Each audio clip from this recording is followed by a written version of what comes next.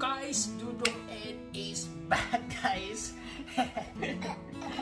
So guys, nandito na naman ulit kami sa aming panibagong vlog guys with these two Jordans, Jordan Gray and Matthew Jordan. So it's a Jordan family. Okay, so guys, I just want to share it to you guys.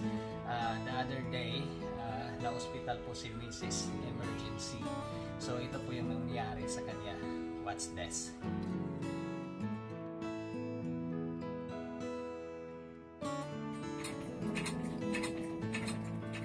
So, ayun nga guys, nakalabas na si Mrs. and she's doing well. Okay, nandoon siya sa work ngayon, kaya kaming tatlo lang dito. So, ayun nga, I'm so happy that we didn't spend even a single penny guys dito sa Canada. Talagang libre yung hospitalization. Basta, ito yung tandaan nyo, basta may health insurance po kayo.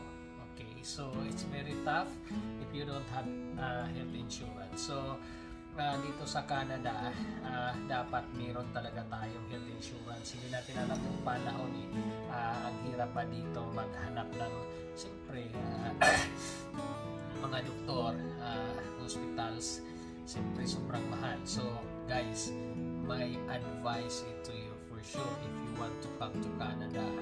I don't know, maybe it will happen it to you na wala kayong MSP. Sobrang mahal guys. When we were new here, we went to the hospital. Okay, so check up pa lang guys. Check up pa lang. There is already 100 per head. So isang beses, one time we go to medical clinic only for check up. For 400 total. So 4 of us with my wife. So tough. So guys, kung gusto niyo pumunta sa Canada, pagdating nyo dito pag you are working visa, when you get inside Canada, that is one of your requirements guys, to have a medical or a health insurance plan. Okay, so here in BC, public health insurance is called medical services plan. We call here in BC is MSP. So what is MSP? So it covers the cost of medical, or if you go to the hospital, whatever cost it will cover. So that is what we call the health insurance plan here in Canada. So guys, ulitin ko, I will share it to you again guys. It's really tough. Okay, so it's really tough if you don't have a health insurance. Put this in your head. So again guys, my wife, we rushed her the other day in the hospital, which is really emergency.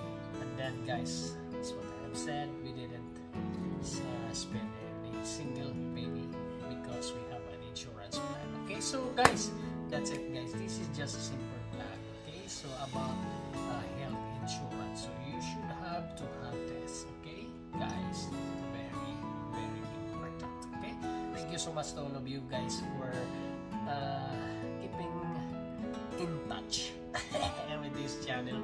Okay, so thank you so much for those new subscribers. Thank you so much, and shout out to all of you guys wherever you are in this world. Okay, thank you so much guys, and say hi. Say hi. Why? You don't want to say hi to all of them? No?